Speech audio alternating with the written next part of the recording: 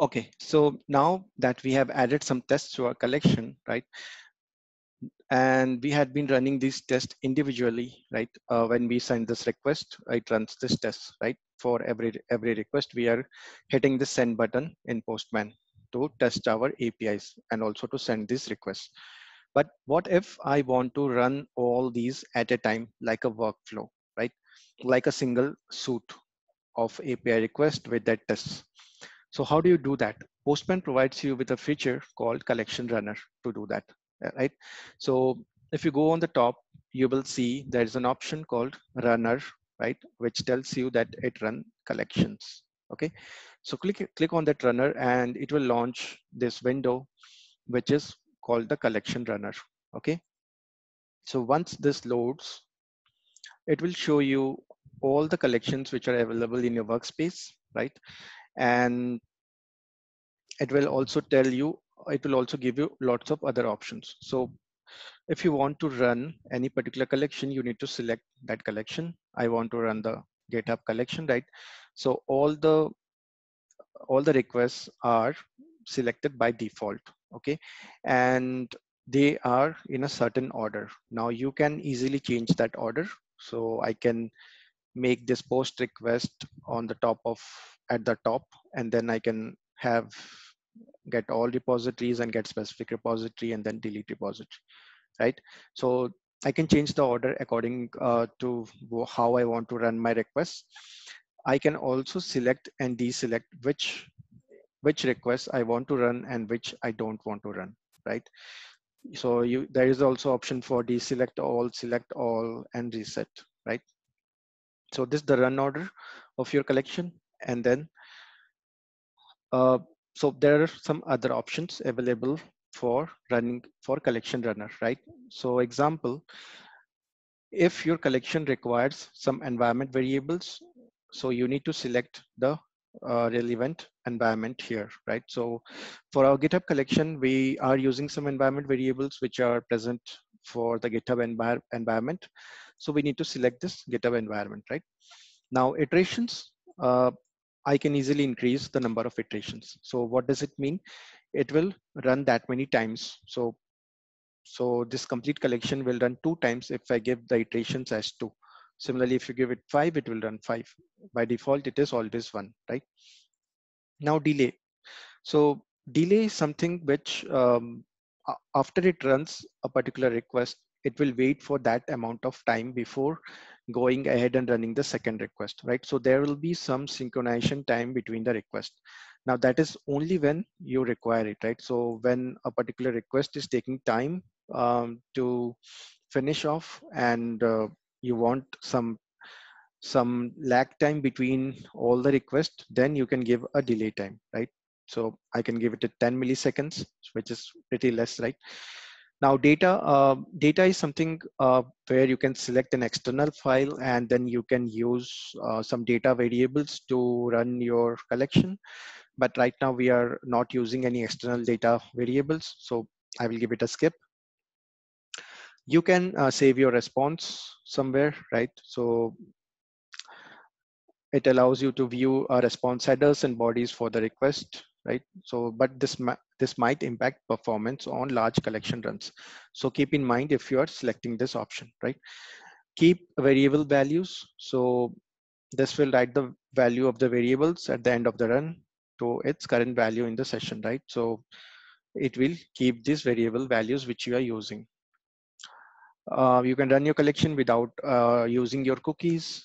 You can save cookies after your collection run, right?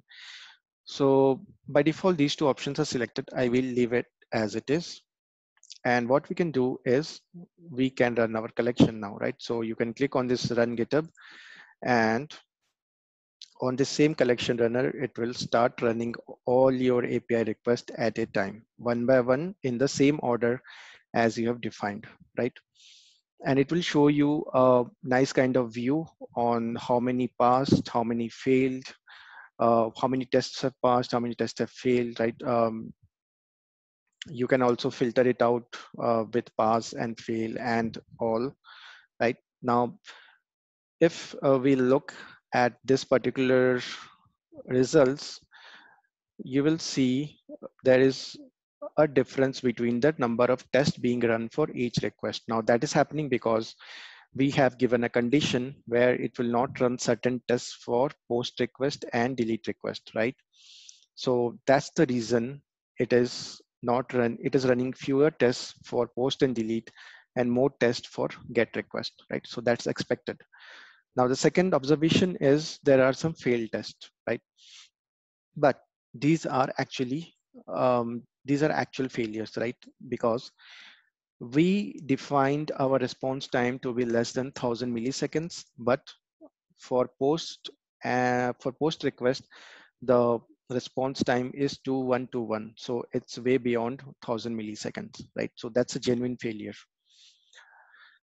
Now, as you can see, successful post request status code name has string. So these are specific tests which we have written for post request. So those got executed. Now, if I look at the get request, all the common tests like status code 200, status code string, content type, right? So these were automatically executed for all the get request, right? So both the get request, these are the common tests which were present. I forgot to remove these tests, so that's why it again got executed. But we can clean up. So let's do that. Let's go to get specific repository. I think I have forgotten to remove this because we are already running this tests, right? So I don't need to define it within this tests. Let's remove this and save it here. So even though my get request has no test, you will see in the runner, it will still run all the common test, right? So similarly here, so these are specific tests for our response body. So these will remain, right? But apart from this, there will be some other tests which will be running for get all repositories. So let's go back and now let's do a retry. So yeah, so you can also pause and stop the run, or you can retry. So that means it will again run all the tests and all the API requests, right? Now, if you see for get all repositories, there are around 6 tests, right? So these 3 are the common test. And then again, we did not had any test for get specific repository, but it is still running these 3 tests, which is picking from the collection. And then response time is the common test, which is running across all the tests. And these 2 are the status code and string are the specific test for delete repository, right? So you can see now how well it's organized. We are reusing our test across all the API requests within a collection. We can run everything inside a collection at a time, right? We can view the results in one place.